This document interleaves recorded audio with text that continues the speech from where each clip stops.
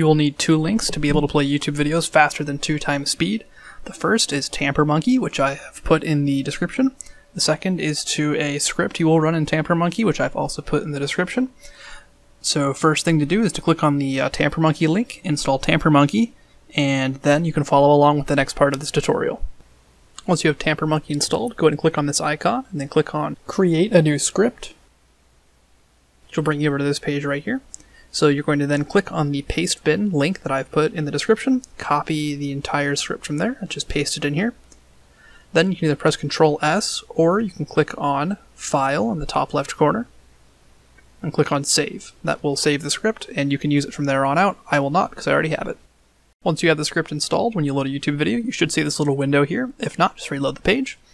So to be able to use this script, you're going to use Ctrl Alt plus another key. So Ctrl Alt up arrow adds 0.5 to the speed. Ctrl Alt down arrow subtracts 0.5 from the speed. Ctrl Alt right arrow doubles the playback speed up to 16x. Ctrl Alt A will return back to 1 times speed. Ctrl Alt left arrow will half the speed. And it can get very slow.